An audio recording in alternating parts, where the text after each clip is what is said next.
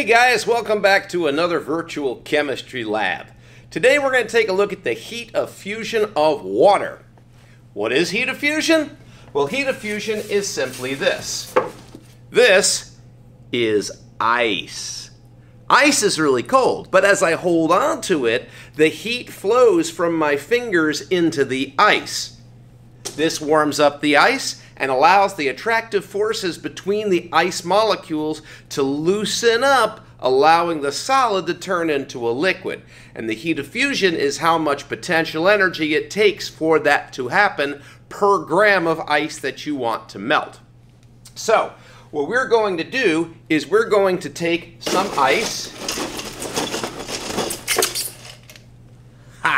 And what we're going to do is place it into a calorimeter cup into which a measured mass of water has been placed. We're actually not going to measure the mass of the water though. We're going to measure the volume of the water. I have in this pot some water that's heating up right now. And I'm going to pour 100 milliliters of hot water into this calorimeter cup. Very sophisticated, huh? Last time it was a soda can. This time it's some styrofoam cups. Again, it's all for the insulation. So the hot water will go in here. Then the ice cubes will go into the hot water after I've recorded the starting temperature of the water. Because the formula you're going to use is Q equals mc delta T. So M will be the mass of water we put in, which is going to be 100 grams, 100.0 grams. C is the specific heat of water, 4.18 joules per gram degree Celsius. And your temperature change will be the starting temperature before you put ice in, and then the ending temperature after the temperature doesn't drop anymore, even though you're putting ice in. All right, that'll be your mc delta T. Then what we have to do is figure out how many grams of ice melted. So to do that, what I'm going to do is I'm going to transfer the water into this beaker, pour out 100 milliliters. That will represent the original 100 milliliters that I put in the calorimeter cup, and dump it. And whatever is left, that represents the volume of ice that melted. And since the density of water is 1 gram per milliliter, the number of milliliters will be the same as the number of grams. So we can get around having to weigh it out. Okay? Very convenient, huh? All right, so we're just waiting for this water to come to, not a boil, but get warm enough that it actually can be used. Let me see where we're at.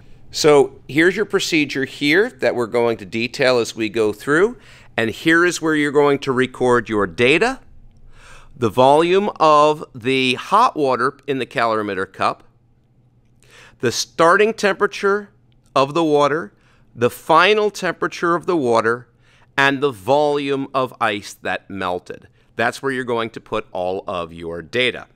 Okay, let's go ahead and do the experiment. Okay, so here we go.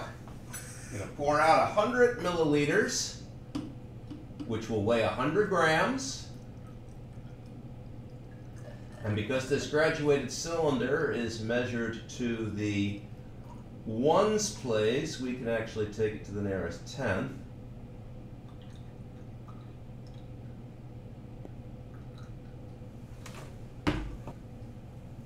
Here we go, 100 milliliters of hot water. And then we're going to record the temperature of that water, the starting temperature.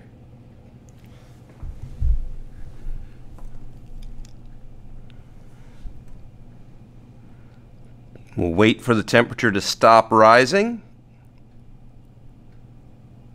In this case, unlike the last lab, I would like you to go to the nearest tenth of a degree.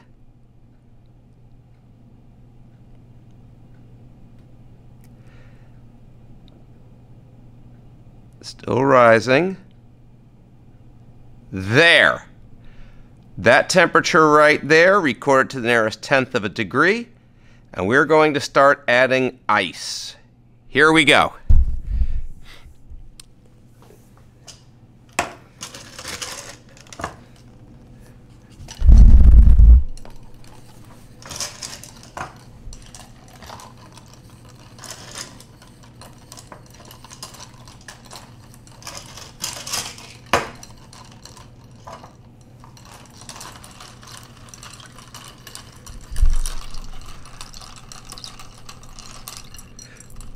Look at the temperature now.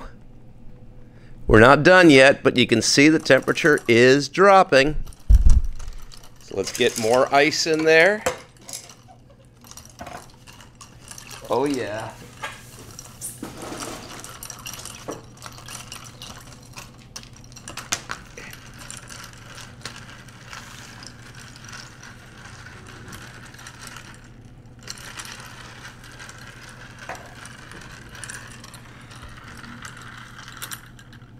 Okay, now let's see. Is the temperature remaining constant?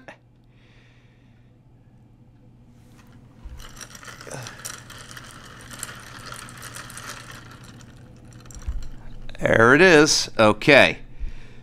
So read the temperature again to the nearest tenth of a degree.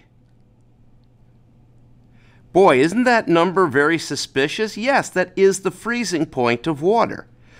This is the temperature at which solid and liquid water can exist in equilibrium. Now, before I lose any more ice, I'm going to transfer the water over to the beaker while keeping the ice in the styrofoam cup. So here we go.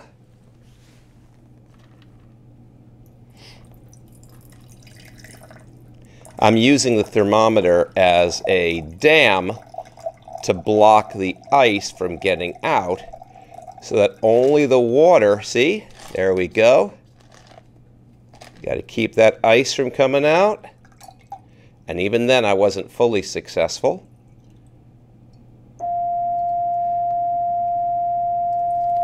And then there was one piece of ice, so I'm going to retrieve it using crucible tongs. I don't want to stick my fingers in there, so let's get the crucible tongs and get that piece of ice out of there. Ah, okay, it's gone. Now that we know what we've got, we're going to set that to the side, and we are going to measure how much ice melted. So the first thing we're going to do is we are going to pour in the first 100 milliliters, which will represent the volume of the volume of water that we originally put into the calorimeter.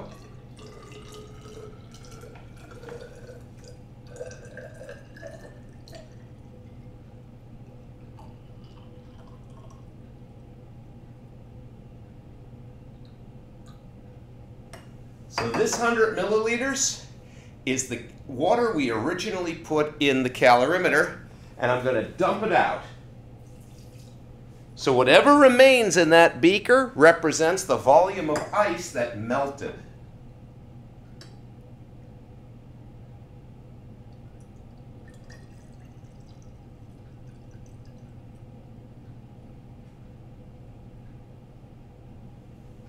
All right.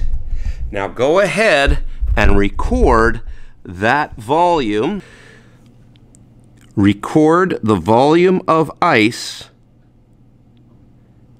that melted.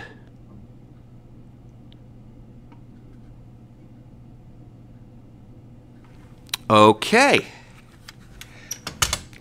So now all you have to do is go into your lab and after you've recorded your data, you're going to calculate the heat of fusion of ice. Now, I give you some information here on how to do it. And what you're going to do is put down all the calculations you're going to need to do in order to achieve that goal. The heat of fusion of ice in joules of heat per gram of ice. So, what are you going to calculate? Why is it necessary to calculate it? Show all your work.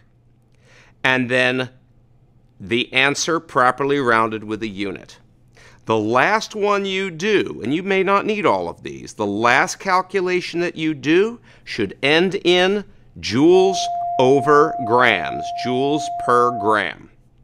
Now, when you're done with that, there are some additional conclusion questions to answer.